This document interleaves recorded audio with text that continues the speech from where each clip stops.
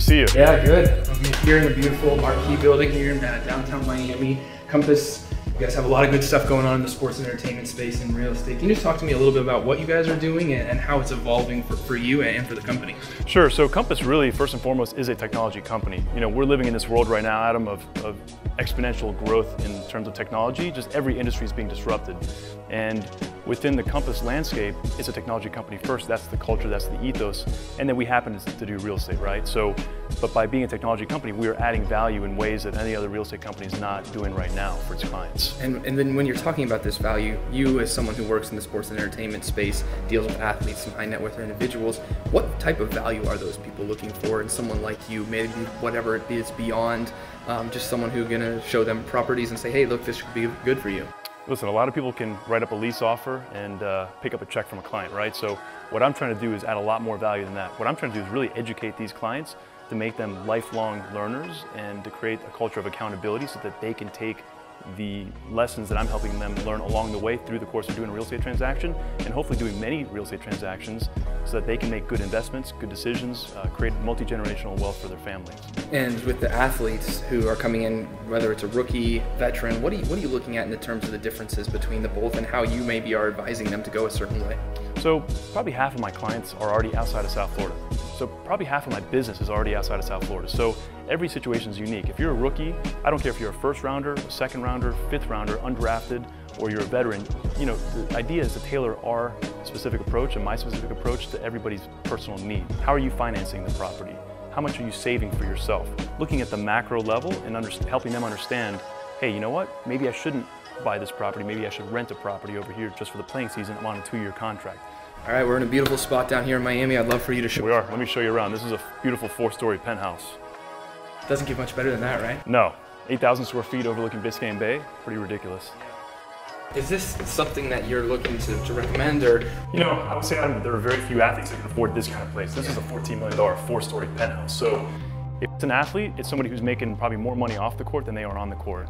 You mentioned earlier, you were talking about the education side for athletes, and you know, there's been numerous stories of athletes going broke. What is the questions that you're getting for athletes, and what are you trying to empower them to do? You know, listen, a big passion of mine is just helping guys make the right decisions. You know, to be a mentor, to be a teacher, to be a coach. As I'm approaching my 40th birthday now, I've been in the business world for almost 20 years now, and I've learned a lot, and now it's time to start giving back to a lot of these guys. So it's really just tailoring a personalized education and not doing something for them just because they want it. Sometimes you have to say, no, hold on a second. This isn't what is the best thing for you and your family. There's a difference between being rich and being wealthy. They need to understand that they have a very compressed window within which to make their money and save their money and then turn that into passive income. What is that transition you see with a lot of new money coming in and maybe not so much old money, and where it's going, and especially when it pertains to sports and entertainment, just what those clients are really looking for in terms of a place to live or invest in? Man, that's a loaded question, Adam, because I'm the first person to say that typically owning your primary residence is not your best investment, right? A lot of people think that is, and it can be sometimes in an appreciating market. And real estate, up until I think the advent of Compass a couple years ago, really wasn't changing. Now there's so much money pouring into real estate as far as the technology of real estate.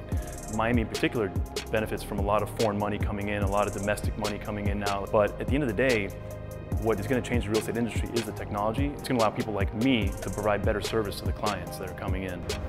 It's a ridiculous view. Yeah, it is. So it's an incredible view. We're outside. It's beautiful weather out. If you had to give people 5 tips, athletes probably specifically, what would those 5 tips be for athletes who may be looking to get into real estate, investing in real estate, buying their first place? What would your 5 tips be? Well, the first would be that I would read a couple books, right? So if they wanted to get the real estate license, I would say The Millionaire Real Estate Agent by Gary Keller is an amazing, incredible resource to treat the business like a business, not as a side hobby that a lot of people kind of get into it for. I'd say the other part is to really understand the financial elements of real estate. So understand the difference between active income and passive income, understand financing, understand mortgages, understand appraisals, all the things that kind of comprise the financial arm of it. 3, I would say understand values, understand how to disseminate demographics and understand how to look at values in a certain neighborhood, in a certain area. So number 4 would really be communication. Learn communication skills, because if you can't communicate properly to a client, to another broker, to an investor, and you can't carry yourself accordingly, you can't make eye contact, you're not going to be taken seriously. So that's a really important part of it. So last but not least, find a good mentor. you don't have to recreate the wheel. This has been done before. So whether you want to go flip and rehab houses or you want to go invest in commercial properties, there are people that want to help you, believe it or not, come up and be successful. With your experience, can you just talk about how you got to this point and what you've learned along the way and just a little bit of your background? Nothing comes without hard work, right? You have to have a purpose, you have to have a plan, but you got to put in the hours as well. So I started off with basically a rap client who wanted to do a short-term rental on South Beach, and now, several hundred athlete and entertainment clients later. And then really in the last several years, transitioning my focus to be as much of an educator and a mentor as a service provider.